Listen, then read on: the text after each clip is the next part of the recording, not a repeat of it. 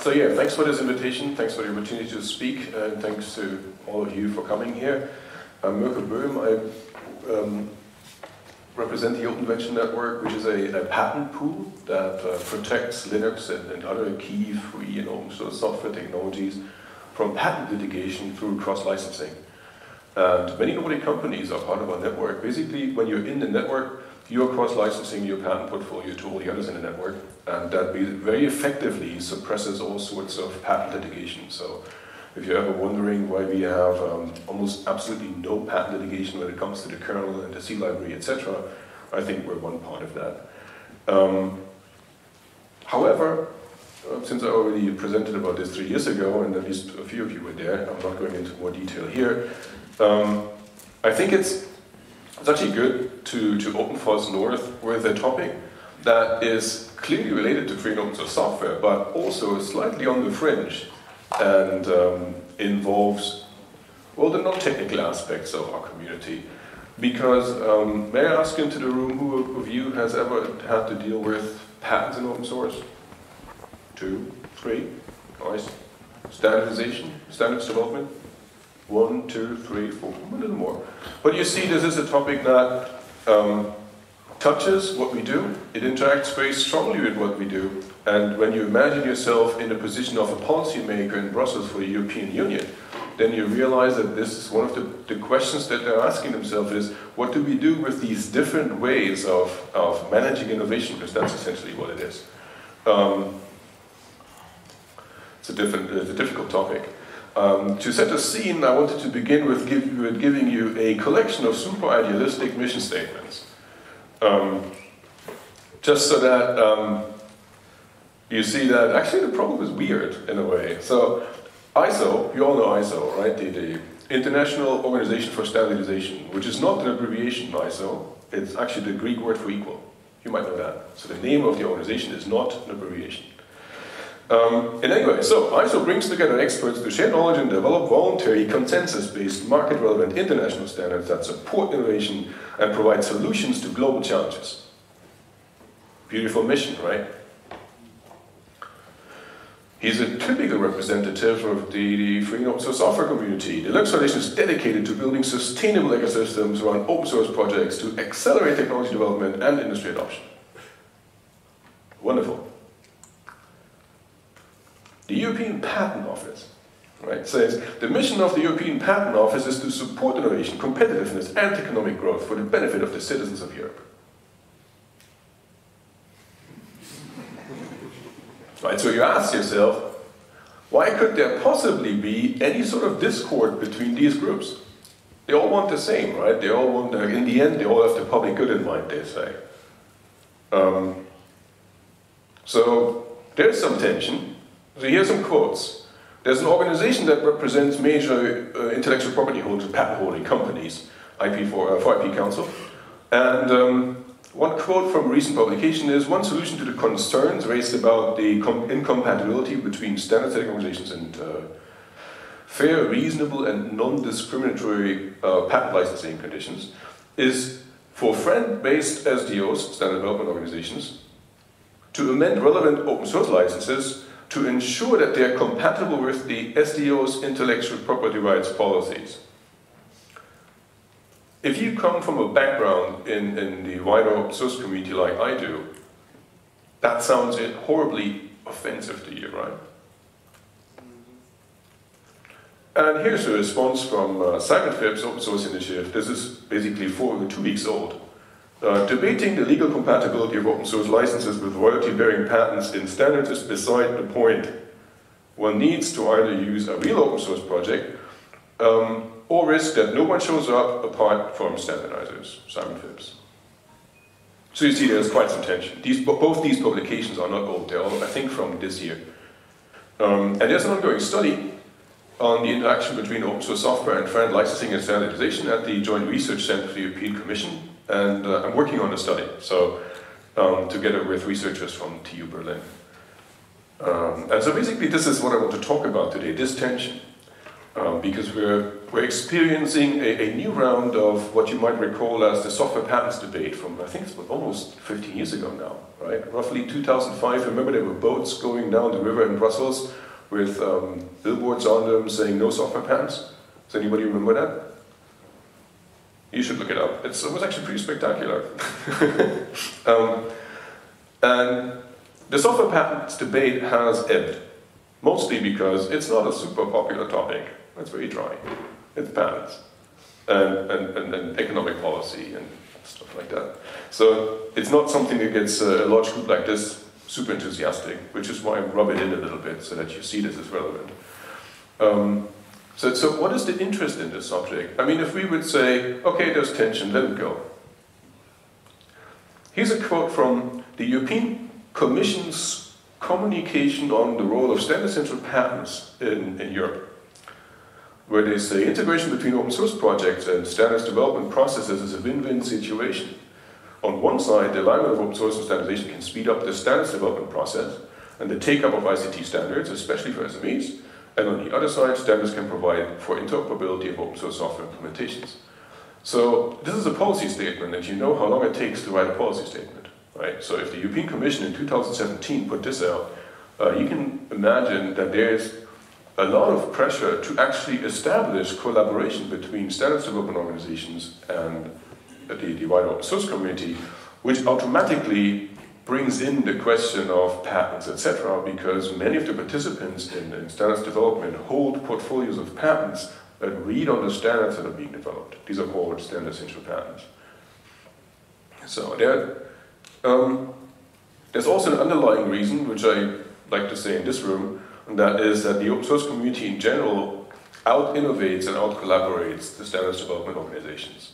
I'll show you some numbers later about like how many participants we have in some of the larger projects, and it literally dwarfs even the larger collaborations at standards development organizations. So you may have like 100 participants there, or a couple hundred, and you may have 10,000 in a larger open source project. So there are some like official reasons why we would like to see collaboration, but there's also like a puzzled face saying, why are they so much faster than we are? So congratulations to all of you for doing that. So there are two essential parts of the presentation. This was all introduction. One is about this, which is the study we did at the Technical University of Berlin. And the second part is about the study that we're doing for the Joint Research Center, which are two separate things. Here, we first looked at, if we assume that there's this tension, where does it come from? Shouldn't they be partners? I mean, that's what you would expect from the idealistic commission statements. But maybe, because they're new institutions and it's essentially a competition between institutions for relevance, right?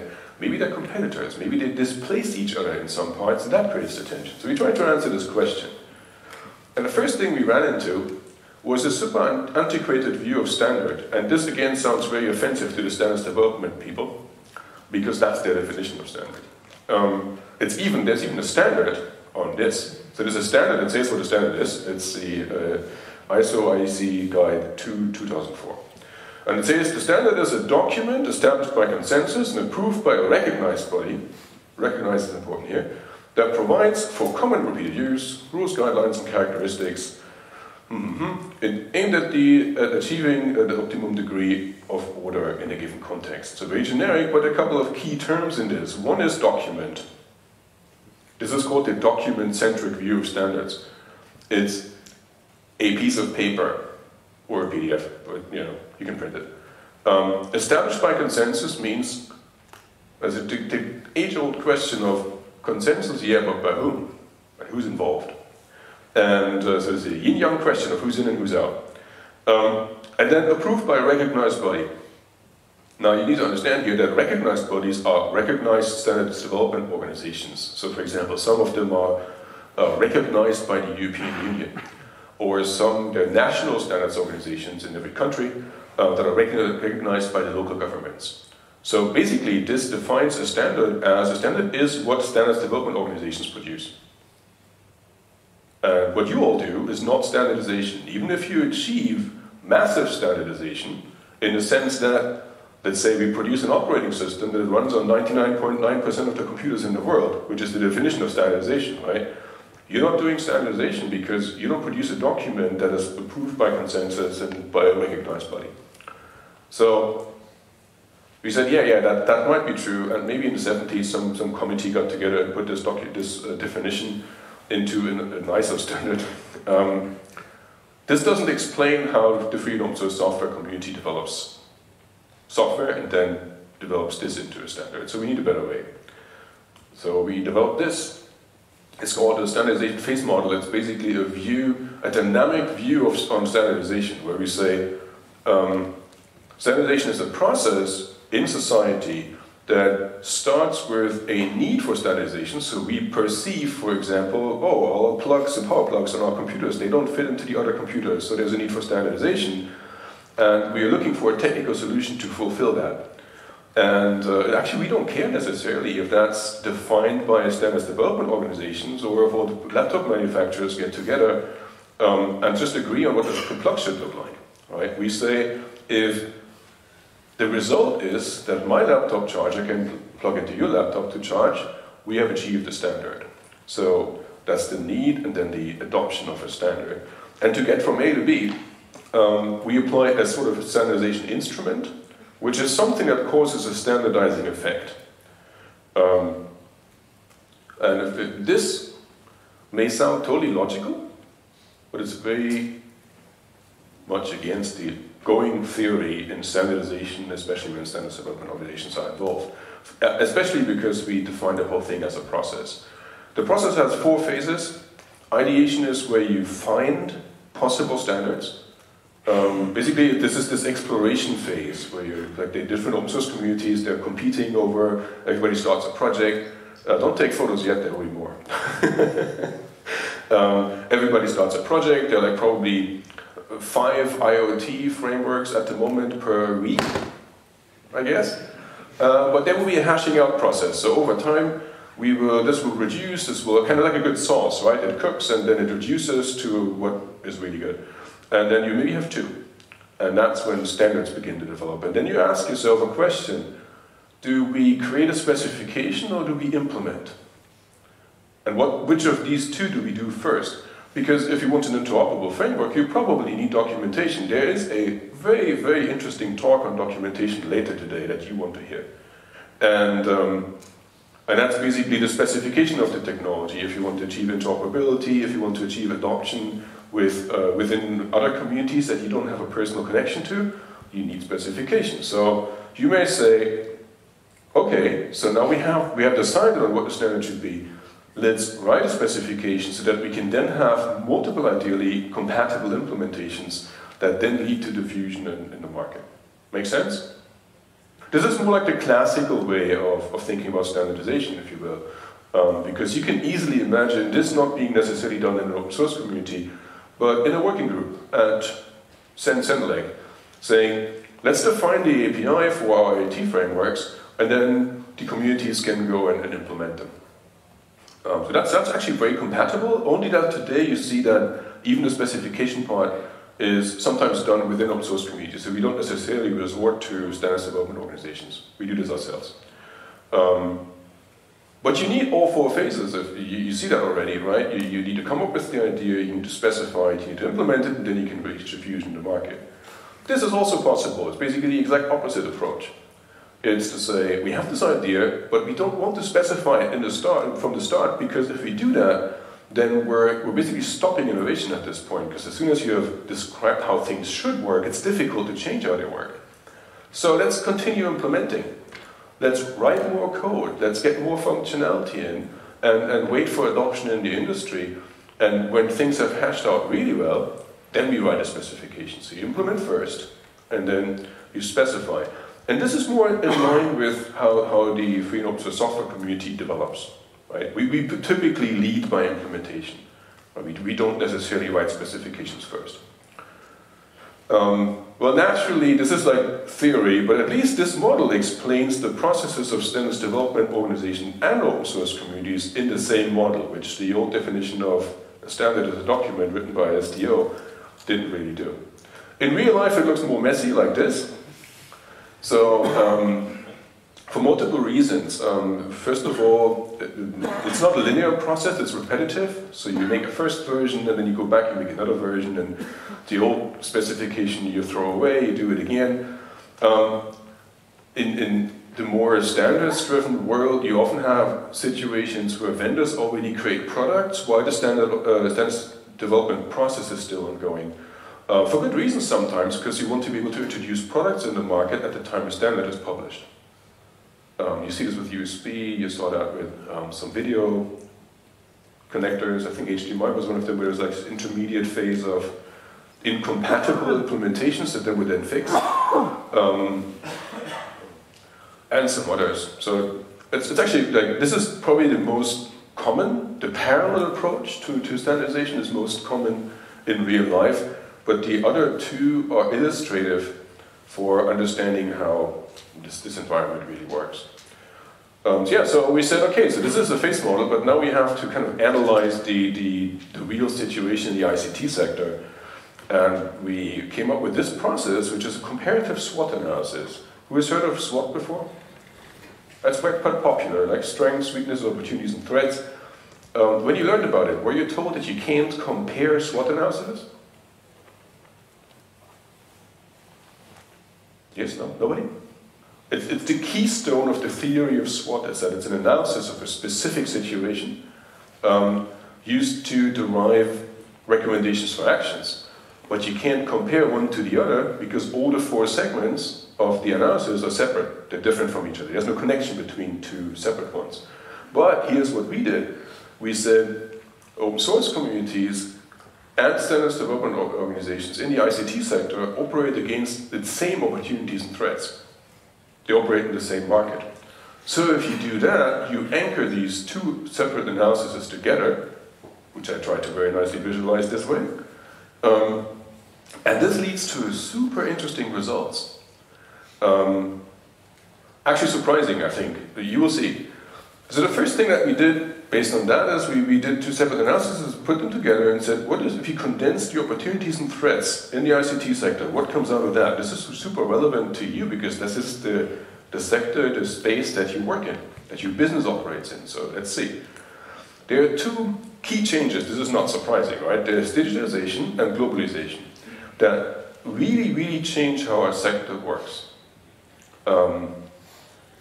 And we boiled it down to four essential changes that really change our environment. One is that we created very much improved methods of collaboration. We all know that because we come from an open source background, but if you want to see how drastic this change is, think back just a few years, maybe 10, maybe 12, when you were still order books with specifications. Did any of you still do that? The ones that, like me, have gray hair may remember that. There was a time before PDFs were available for everything. Right? That's not too long ago. We can coordinate development work with online tools globally. And what today feels just like a really fun way to develop software was revolutionary maybe 10 years ago. And it was pioneered by the open source community. I mean, the first like online bug trackers that were fully available in online repositories were hosted by open source communities. So, and this changes a lot because many of our institutions that we're relying on, for example, standards development organizations, they were designed around the fact that collaboration is difficult and time-consuming. So they were designed in a way, for example, that you establish a working group that meets twice a year because that was the most efficient way at the time for different industry stakeholders, etc., to collaborate. And today this feels outdated to us, but we have to keep in mind that this wasn't too long ago, right? The internet as such and online documents that we can collaboratively edit, that's like the last decade, right? Before that, people were actually printing meeting minutes and sending them out by mail still. And you might still find some organizations do that today, so it's not, yeah. That was part one. Part two is a general trend towards openness and transparency. And this is like preaching to the choir because we're sitting here at the Free and Open Source Software Conference. But it has become pretty natural to us that we expect, if somebody introduces a product, we expect to be able to see the source code. Right? If somebody comes to some sort of agreement of, for example, which technical direction we should take, we totally expect that the process, how this agreement was reached, is documented somewhere. Maybe that the meeting minutes are available. Maybe that actually, as it should be, the discussion happens on IRC and the logs are publicly available. If you would ask this maybe 10, 15 years ago, you would get a lot of blank stares because people say, how can you discuss like that, right? If everybody can go in the room. You need a small group and they need to reach a consensus, ideally in a back room so that I can like pay off 2 of these people and the other one I invite for dinner and then I get my opinion through, right? And this is a change that we don't just see in technology, we also see this in politics, in education, in many other places. But it's definitely apparent in the ICT sector. So, for example, there was a very cozy relationship between especially standards development organizations and regulators, where you develop a standard and the standard is then basically imposed as a safety regulation. So you say you have to be at least according to this standard to be able to sell this. Fine as long as the standard is open. But if it's a closed standard or proprietary standard or a standard that involves patents that cover it, then you basically create a license to print money. Right? And this happened. And this trend works against this, where we increasingly expect to be able to reproduce in a way how certain decisions are made, who took part in that decision, or you expect that if there's an organization, how can I become part of the organization should be public and transparent. What is my role as a contributor? Do I have the same rights as somebody else, etc. Remember, for example, how non-disclosure agreements, computer license agreements, contributor license agreements, have become much less popular recently because they created asymmetric situations between contributors that we intuitively feel are against this trend. Yeah, you can look this up, there are lots of debates about this. Then there's a third aspect. This is all based on digitization. This is a shift of relevance from national to supra-international collaboration and regulation. This basically is how we work, right? You don't care if your contributors come from Asia, South America, or Europe. As long as somebody submits a good patch, we're happy about it. But that's a big change because, for example, the standards development world is organized in national standards bodies that form a hierarchy. Then there are some European ones. Then there's the International Organization for Standardization that kind of integrates that. But it's very much based on national borders still today. There's a lot of collaboration between these organizations, but they're basically built like the old world order. They're still set up the same way. So there's a shift towards reducing this kind of redundancy and developing technical decisions or ways to collaborate. And this, of course, threatens the institutions that we have, because if you say, why should I have like 25 national standards organizations in the European Union? Well, you see a lot of people going scared because they have 5 years to retirement. Right? So, and then the last one, this is super interesting, and you may disagree with this, because I didn't invent it. There's a shift in the role of the modern states we live in, where not too long ago, the state was a major producer of goods. It ran the rail services, it runs education in most places still, and it controlled most of the agricultural production, etc., etc. And this is changing. The state is more and more a regulator and a coordinator, and not a producer. And you can tell why, in European states especially, there are fewer and fewer people employed by the state in actual production functions. And this is a trend that was actually identified and formulated by Jean Tirole, and he got a Nobel Prize for it a couple of years ago. So I claim proof by authority. Read his book if you disagree with me on this one. But this is an important change, because if you think about how technical decisions on, for example, technical investments were made in the past, a lot of them were made by the state. Which telecommunications network we run? Almost all telecoms operators in the past were operated by the state or owned by the state. Right? And this changes today. And all these four trends together are the changes, the massive trends that influence how actors in the ICT sector, well, basically adopt to their environment. And this includes the Open Source Committee, and standards development organization. So the next step naturally was to say, so in this environment, against these trends, what are the strengths and weaknesses of the wider open source community? When I say the wider open source community, what this means is the whole upstream, downstream network, right? From the kernel developer all the way to the user with all the thousands of relationships in between, all the communities. It's not surprising what came out as strengths, but we wrote this article also a little bit to document this for the standards development organizations, right? So rapid prototyping. We have tons of projects that start, similar ideas, different programming languages, different implementation approaches, different backing, funding, different experience levels, and then some of these start to condense and start to become larger and bigger. And this is a huge strength of us because we weed out non-feasible technical solutions in a very early stage. Right? Somebody has this great idea after the third gin and tonic on the weekend, starts something, and then one day realizes, man, maybe it wasn't that good. But how do I get rid of that tattoo? And then you stop the project. And then you have another project that continues. And this is really a strength. And this combines with the early release often model. We make our changes available to the world pretty much when we finish them. You push your changes to GitHub, they're available to everybody. And that kind of supports this collaboration model and this trend to openness, etc. We have voluntary participation. This, by the way, is one of the keystones, again, of how open source works. Because you can't force anybody to work on your project. So there are two things that this means. One is, your project needs to be technically interesting, promising, right? People need to have a feeling that if they contribute to your project, that they will be either able to solve their technical problems really well, or become famous, or not. But this is also a question related to governance in your community. Basically, in plain terms, if the people that run the community act like dicks, other people won't join. And that's good, right? It's a regulator on our community and how it behaves.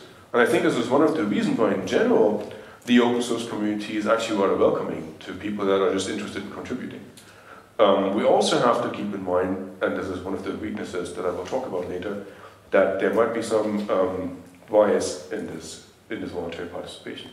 And then our key strength, I think, is the upstream-downstream model. Does everybody understand what this term means, or have you heard it before? Who has heard it before? Yeah, thank you, this is good. Essentially, there's an unimaginable amount of relationships between contributors and users users in the sense of other communities that use your code, change it, integrate it again, etc. And if any of that would require any sort of negotiation, where you say, I need to call that guy from the other community to see if they can use our code, everything would break down immediately, right? Because we have an end-to-end relationship and in faculty relationships in total, and you just don't have that many phone lines to sort this out, right? And every license relationship in this model is automatic. We know that, right? Open source licenses mean I offer, you accept, done. We don't have to ever talk to each other. And this is a huge change because it enables collaboration at a scale that wasn't possible before. Yeah, but we also have weaknesses. This might be hard to hear, but yes, we do. We have a strong weakness in supply chain management. This might not be something that is super visible at the level of the individual community, but if you look at recent projects, like the OpenChain project, if you look at what the SPDX community does, they're trying to define basically recommendations for how to manage supply chain in the sense of large code deliveries from one entity to the next that include a combination of free software and proprietary software. And there's a lot of ongoing work of this at the time, now, which means this is an unsolved problem. We have a huge issue with license compliance. I'm not sure if this is also something that at the level of the people that contribute to the code is really visible. It's also a sign of success because it happens to be a problem because we have so much adoption of what we create. But there are projects, I don't know if you heard about Clearly Defined, which is like an online repository of identifying the licenses of old components that we're using, where maybe the maintainers have long left. There are multiple projects to develop tooling, to document compliance, or to document how software is handed over from one produce it to the next, etc. And this is a legal issue, or a legal in the process issue, it's not technical. And then we have a very limited understanding of meritocracy. And this is harsh, I know, because we understand meritocracy as a positive thing in the free software community, right? Have you heard of the term meritocracy? Do you consider it like a basic tenet of how we work? Yes. Yeah, good. Do you realize that meritocracy is a super, I'm looking for the word, controversial term? Yeah, because meritocracy has a massive selection bias. It basically means if you fit into the group, you can contribute. If you can't, not because you can't write code, but maybe you speak a different language, or maybe you want to focus on documentation, then you don't earn enough merit in the organization to ever become an influential person in the group. And this is why all our software engineers in the open source community are young, white, well-educated male, including me. So, yeah. Meritocracy, we understand it as everybody should be measured against the quality of their contributions, but we measure the contributions that are code a lot higher than the rest of the contributions. Organizing a conference, yeah, thank you, Johan. Writing documentation, sorting out legal issues, mentoring new developers without ever committing any code yourself, but helping 10 other people to join your community. These are all invisible tasks that never show up in your Git logs. And then people look at their Git stats and say, my key contributors are these 5 developers. This is our limited understanding of meritocracy. So, that's not supposed to sound gloom. I think it's just natural that we should also have weaknesses, right? So work on it, make it better. And the others have strengths and weaknesses too, so we shouldn't be so bad about it. Actually, it might sound strange from our perspective, but standard setting organizations are very established and powerful and actually useful institutions. They have processes that have developed over a long period of time. And for example, they have gone through all the clearing of, for example, if I collaborate with my competitors, is this collusion? Do antitrust authorities actually worry about us collaborating and maybe controlling the market? And they develop processes and negotiated with antitrust watchdogs to make sure that, and basically develop frames of reference to say, this, if we do it this way, and this transparent, and we document what we do this way, and we are open for participation, then it's okay. And that's something that we don't have, right? Has any of you ever discussed antitrust concerns with your local regulators for open source development? No? It's actually being discussed at antitrust regulators, because we have such strong collaboration between all market actors. So we have collusion. The question is it anti-competitive? They have very well-defined policies for intellectual property rights management. Now, this is always a term when we hear it, we go like, ooh, right? But it exists. Copyright exists, trademark exists, patents exist. And we have a good way to manage the copyright in our code and the relationships between our contributors, the communities, the users, etc. But we, comparatively, we're kind of in kids' boots still when it comes to every other thing. The reach of standard setting organizations is massive. I don't know how it is in Sweden, but in Germany, if you are a manufacturer of any technical good, you are a member of DEAN. It's normal, right? This is where you learn about technical developments, this is where you collaborate with others. So basically they manage the whole industry, and they're one of the key collaborators. And that's why they have a lot of impact. Much more than we have, because we have impact very locally a lot in our software sector, in the sectors that we work in. But how do you reach machining companies? How do you make sure that machining companies' standards actually operate with the copyright? Because they're not coming to this conference. Any machining company in the room?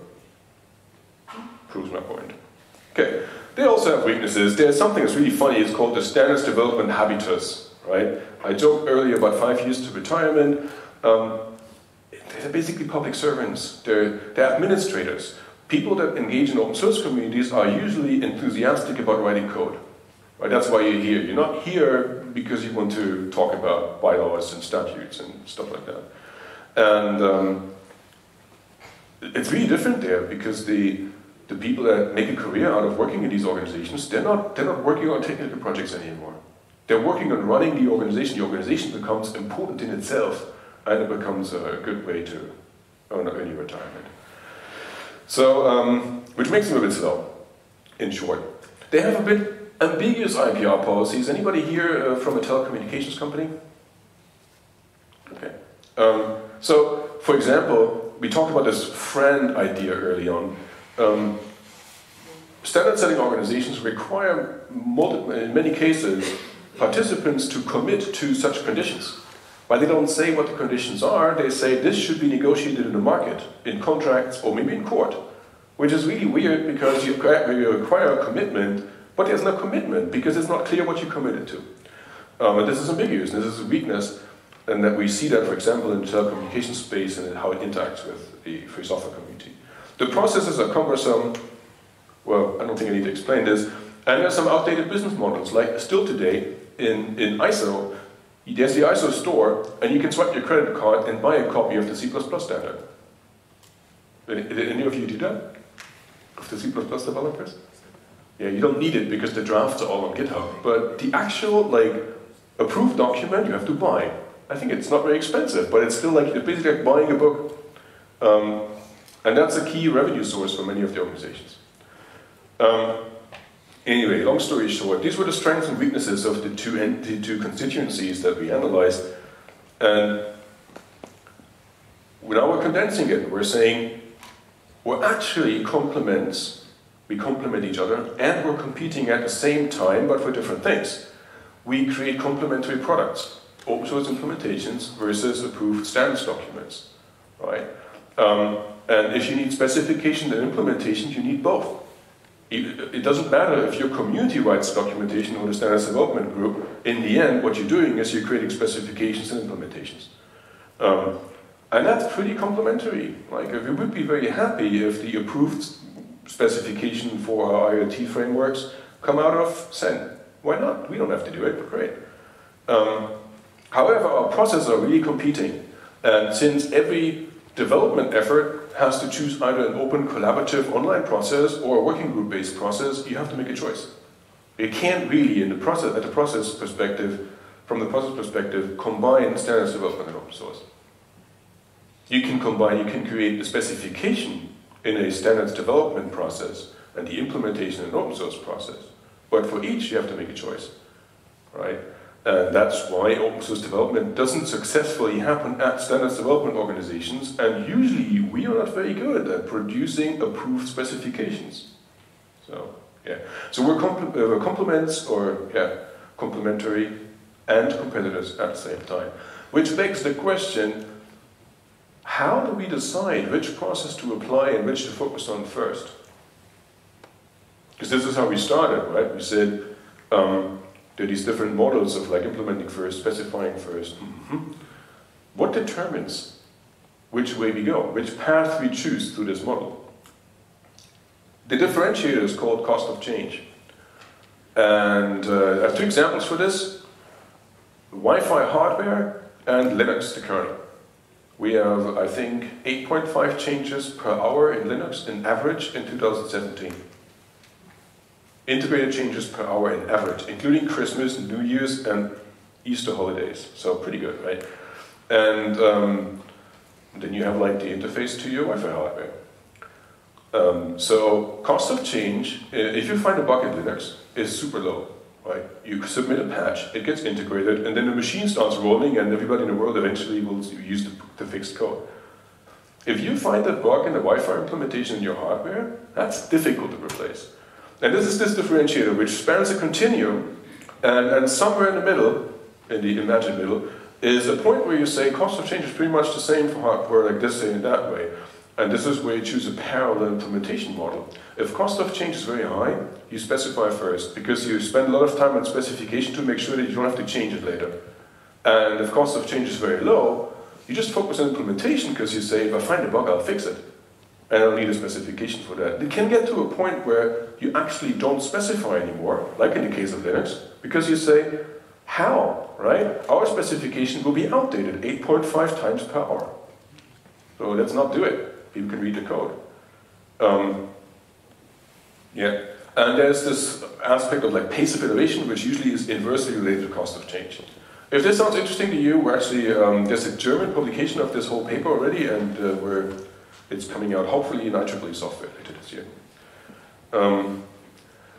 So I said earlier, this is a SWOT analysis, so strengths and weaknesses, and compared for two constituencies, which makes it super interesting to talk about what if you look at the weaknesses of both sides. Because normally you would say, what is the comparable weaknesses, comparative weaknesses of one against the strengths of the other, what should this group focus on, what should this group focus on, but what we try to crystallize here is, what are things that both of these constituencies can't really do very well? Both of us, for them and us, have trouble with dealing with early investment, heavy research and development. So processes where you take 5, 6, 10 years before you even can produce a prototype. No open source community works on this. None of us work on something that will take years until you even have a working model. However, that's also not something that is handled very well in standards development organizations, which is why we have this whole debate of standard essential patents, because the argument here is we need to give people standard essential patents so that they have the incentive to invest for 10 years before they can submit a new technology.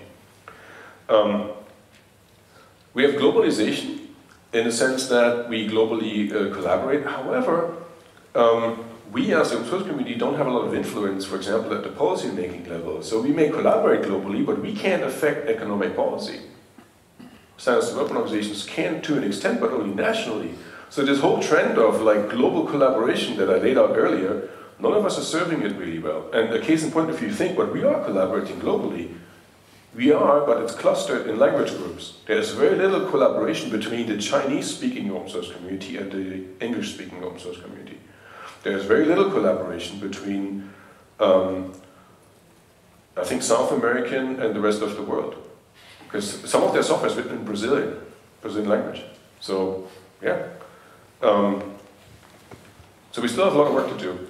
And we talked earlier about the intellectual property rights policies that standard-setting organizations have deployed. Some of them are really old-fashioned, and ours, from the open source perspective, they're not fully evolved yet. That's why we have this trouble with supply chains, license compliance, etc.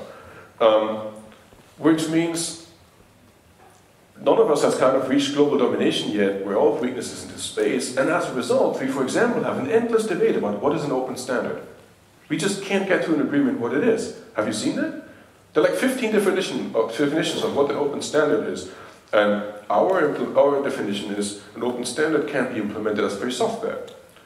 But that's not the definition that everybody else is using. Right? There's a huge spectrum. What is friend, etc.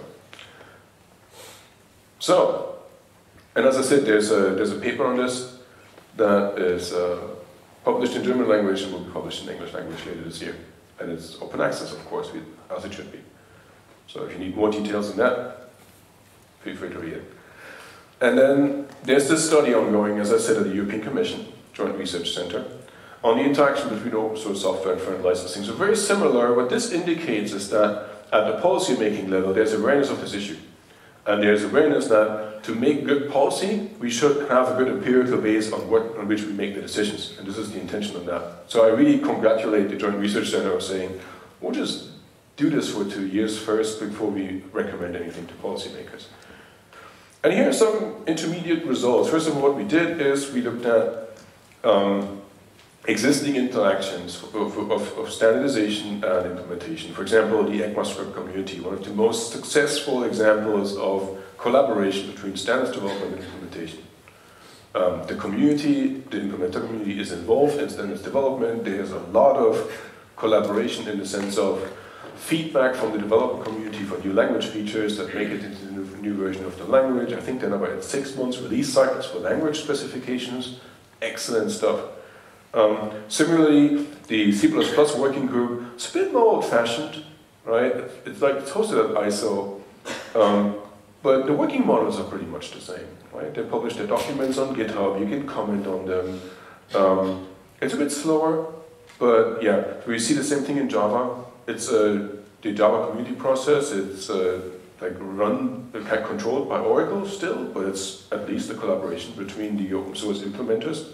All the key implementations of Java these days are under free software licenses, etc. And we looked at many others.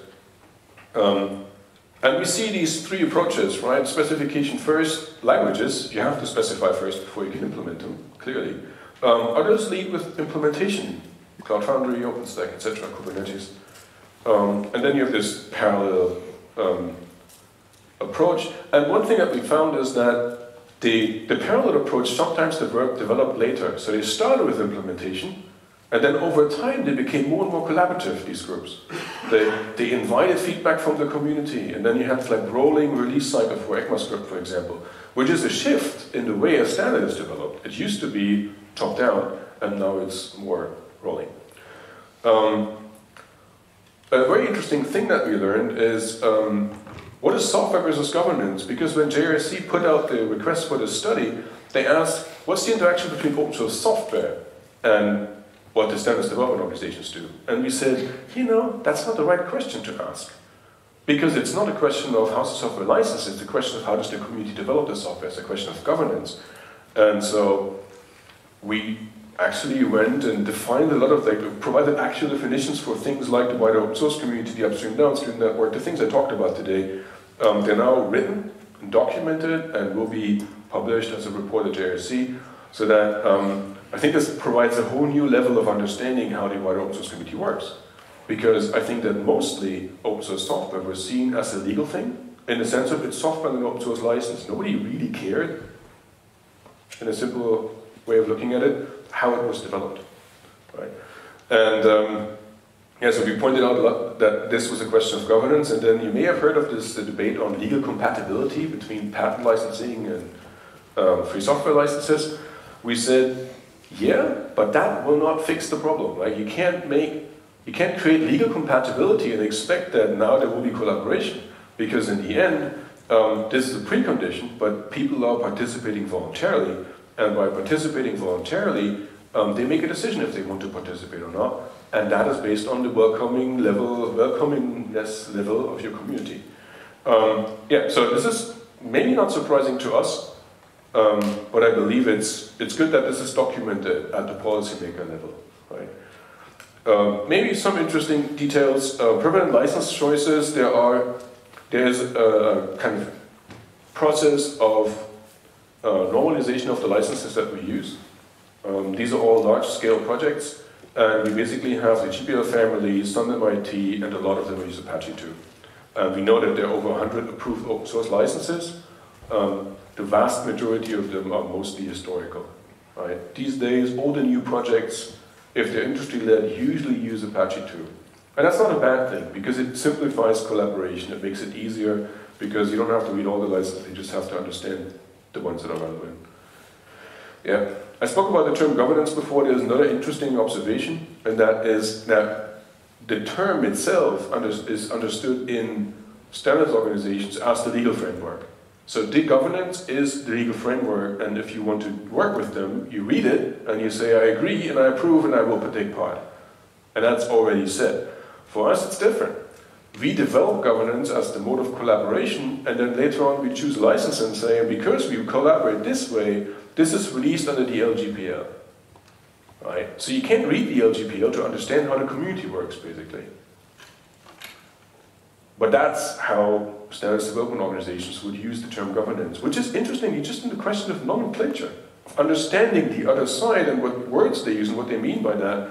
And something as basic as governance has different meanings in different contexts. There's another claim that is, and that is that it's all nice and good if these like hackers in the open source community collaborate, maybe they can get 20 people together, but for real large collaboration you need a working group and standardization as the guidance for the work. And we try to really undermine this claim by giving a couple of examples. For example, a Cloud Foundry with 4,000 individual participants, 70 companies and 400 different software modules, or OpenStack in this case with 6,600 individual participants and over 300,000 commits. And that was interesting because that was unexpected. People really assumed that open source communities are like small decentralized groups. And standards development is where large-scale collaboration happens. And we gave them these numbers to say no. And there's another misconception, and that is open source is basically volunteer-driven, and these are all hackers and students. That is prevalent still in many circles. So you believe we're all working in companies for decades, right? But the image is still the hacker in the basement that cranks out some code on the weekend. And so, yeah, we condensed this, and we said most large-scale communities today are industry-led. They have a culture of voluntary participation, right? They invite businesses to participate, volunteers as well. They have meritocracy, but they also have membership fees, very similar to standards development organizations. They have standardized governance norms. If you look at the charters of the different projects of the Linux Foundation, they're almost identical. And they all use Apache 2 as inbound and outbound license. And if you compare the charters of projects at Eclipse, they're actually also very similar. How the communities run their own operation has become more and more normalized. And that's on purpose, because that makes it easier for you to join the community and contribute somewhere without having to read the backlog for 3 years to see how they work. There are some explicit statutes. They have IPR policies. This is also surprising to regulators, because it's not a bunch of hippies.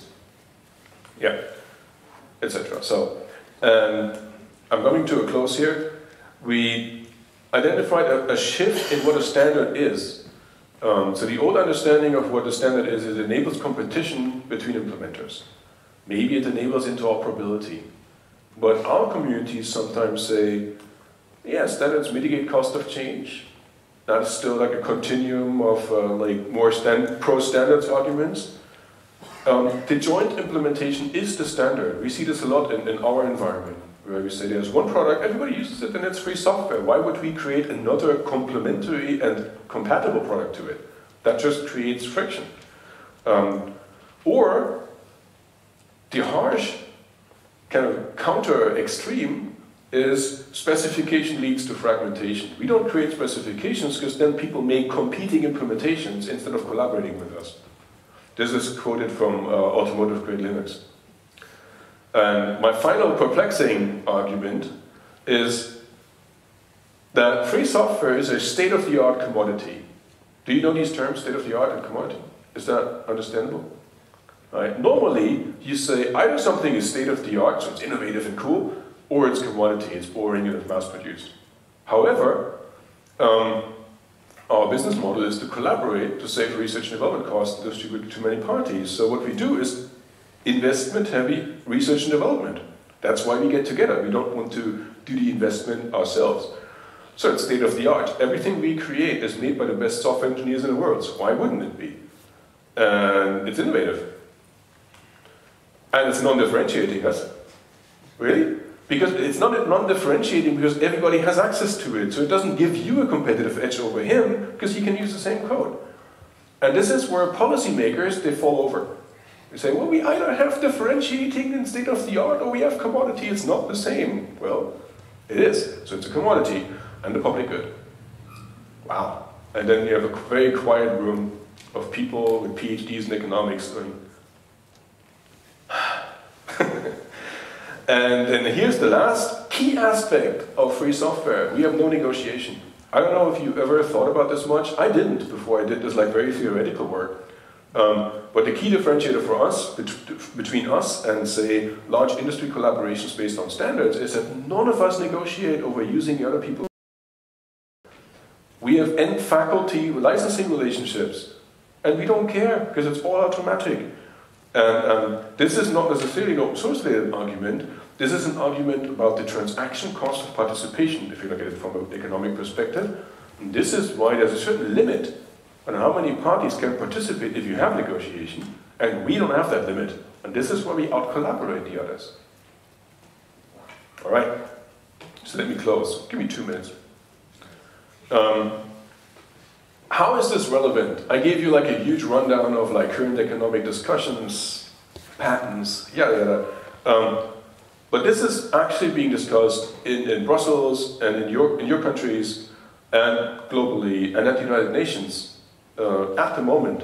For example, still today there's an innovation metric where people say they compare the innovativeness of countries by how many patent applications are written in this country. And we say, well, the open source community never writes any patents, right? So for example, annual R&D budget, number of patents filed, etc. Those are still metrics, and we're arguing against using this as metrics for innovation because it makes no sense whatsoever anymore. There's a very interesting debate ongoing about what's the definition of open source. So here's a quote from our interview participants saying, why do you only reference the Open Source Initiative's definition of open source in your interviews? Our answer was because that is the definition of open source. But people said, no, we disagree. That's just one organization, and we have our own definition of open source, and it doesn't include patent rights, and you can't use the stuff commercially. So this is still ongoing. This is not done with.